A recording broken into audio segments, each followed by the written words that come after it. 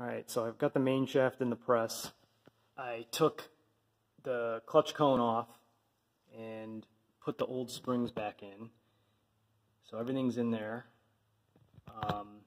So what I have is the press is, the shaft is resting on the press plates.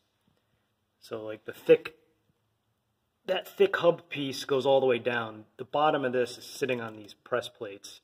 And then the thin part of the shaft is protruding down the bottom. So the gear isn't holding anything up, it's the whole shaft.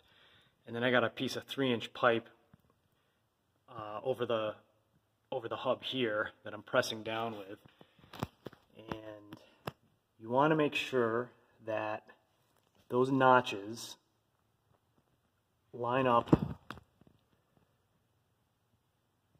with the clutch key, which, there it is.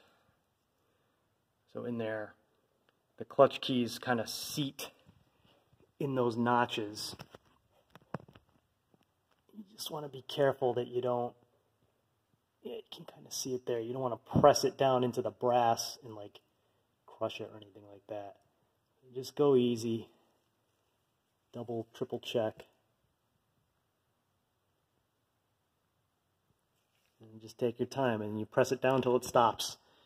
There's no thrust washer in there or anything like that. It goes right down on top of, there's like a landing there.